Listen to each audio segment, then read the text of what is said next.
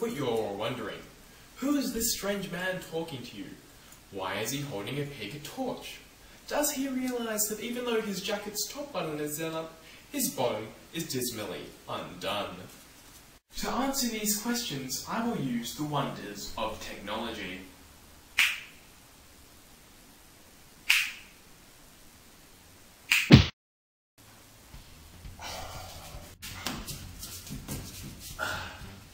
Hi, I'm Professor Hughes, and I'll be talking to you about 18.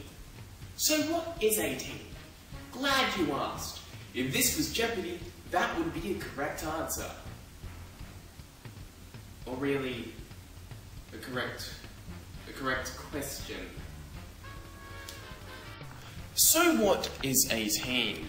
This question has plagued the greatest minds for the last century.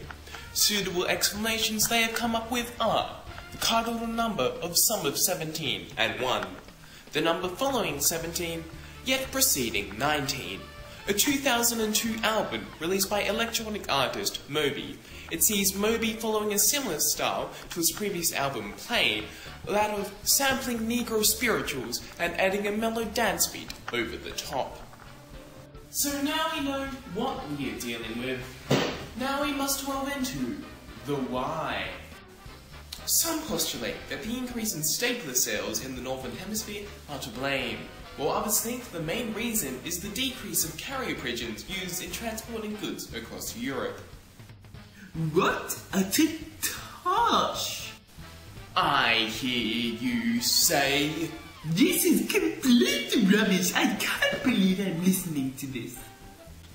Well, yeah, okay, yeah, I can see your point. I can kind of see where you're coming from. But I was up, right? I was up half the night last night researching all of this.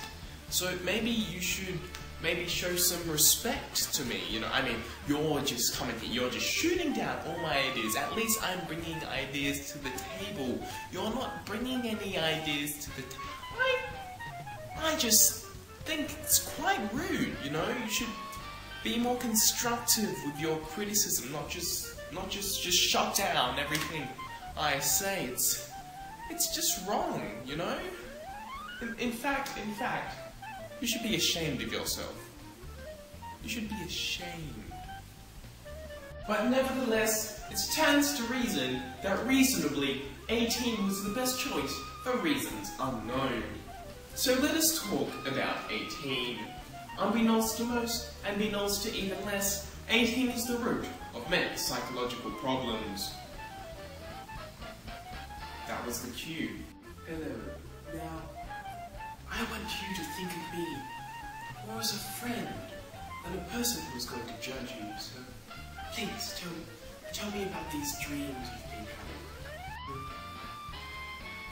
Well, I guess the dreams first started around when I turned 18.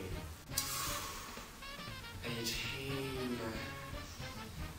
Well, anyway, there I was standing in front of a vine. I took some grapes and I crushed them into wine. I gave them to... Sorry, can I just, I'm just going to jump right in there. When did you say you started having these dreams again? I told you. No. The date would be good. A couple of months ago. Around March, you think? March? Yeah, I guess around March. Early March? I wouldn't know. I can't really remember. So it's not entirely out of the question that you started having these dreams on the 18th of March. I guess it's not entirely out of the question that they could have started on the 18th. 18. I'm sorry. I'm so sorry. But anyway, let's do some picture association now, shall we? I'm just gonna hold up some pictures and you'll say the first thing that comes to your head, alright? What's that, they're teenagers, maybe There's 8 of them. 18. I see. And the second picture. What's that? 8 tons, maybe? Yeah, 8 Ooh, tons. Okay. And the third picture. Oh, what's that? There's 8 groups of 10, maybe 8 tens? Yeah, 8 tens, yeah. Okay, and lastly, the last picture. Oh, well, that's 18. I mean 81! Damn it! Ah. So after that insightful interview, we now know all there is to know about this mystical number, 18. So always remember, when cornered in a dark alley by a mugger who was threatening to harm you, or your paraplegic grandfather who had both his legs blown off in the Second War, always think of the number 18. You might get lucky. The mugger, who is secretly a mind reader, might be a bit put off by your fixation on this number and run away, leaving you to fend for your lives against the giant rats.